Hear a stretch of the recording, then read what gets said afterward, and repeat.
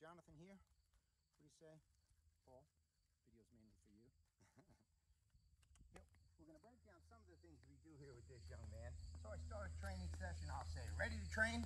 Make sure I got a hungry dog, I got the right equipment, and I've got a very good dog from us, Bouviers of distinction. Good boy. We're switching up our treats today. Treats, about the size of a pencil eraser. You should have an easy means of distribution, the best of which is a little pouch that you wear that you can quickly dip into and acquire your treats. Sometimes they can come from the rear, heel, and you always want to be able to give those treats at a moment's notice. You'll start each training session with ready to train, and then from whatever position, he doesn't have to sit. All you gotta do is say, us, good. And you lead the treat from his nose. You want to get him the sense of a smell of it, right up to your nose.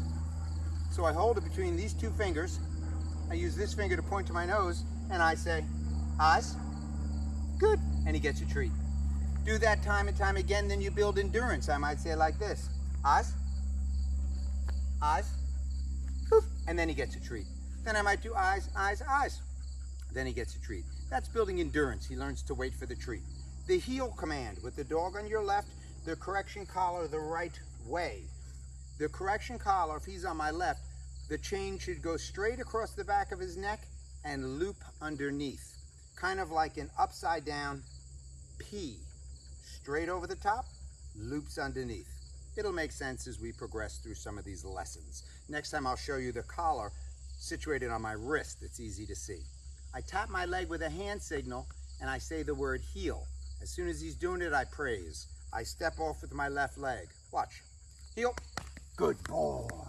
So as soon as he's in motion, I tell him, good boy. And don't hold back the accolades. Good boy. Every time I take a turn, watch what I do. Because I want him to focus on my leg. Heel. That noise was me touching the leg. When I stop, I do it in a somewhat exaggerated fashion. Heel. Good boy. So now you see he didn't get a treat there. He's already built his endurance up.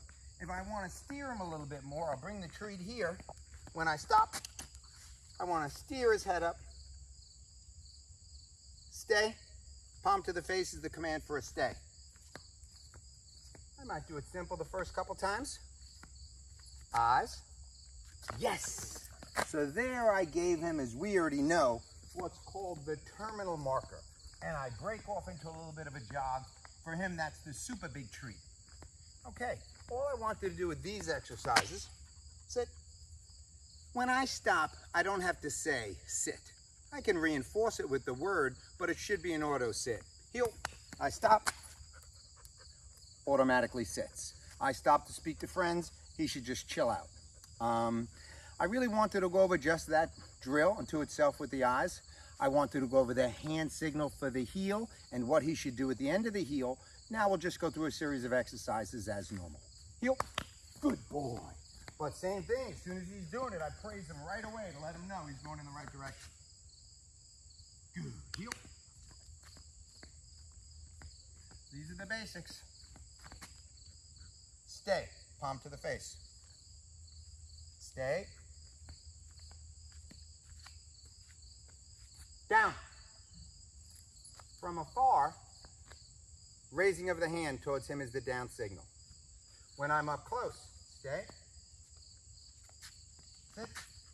Stay. Say he was there. I could do it with either hand.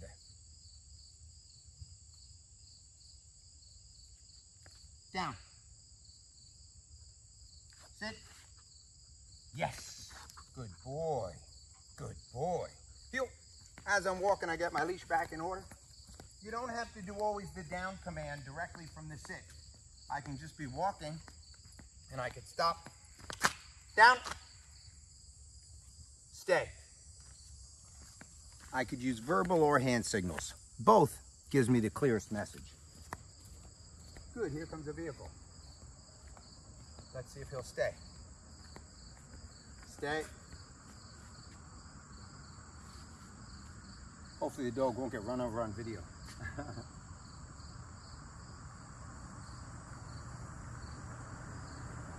Stay.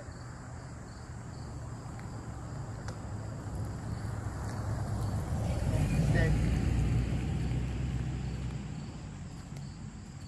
Sit. Yes, good boy. Good. Soy bravo, soy bravo, soy bravo, soy good boy. So, basic commands, hand signals would look like this. First, I make sure his leash is set. He's ready, got a hungry dog. Heel. When I come to this stop, it should be an auto sit. Stay is a direct palm. Stay, if I'm in front of him, straight palm. If I'm in front of him, down. Sit. Heel. Good boy. Sit. Down. Stay. And that concludes our filming for today. We're going to be breaking down some of these drills. For instance, the eyes, the eyes, the eyes.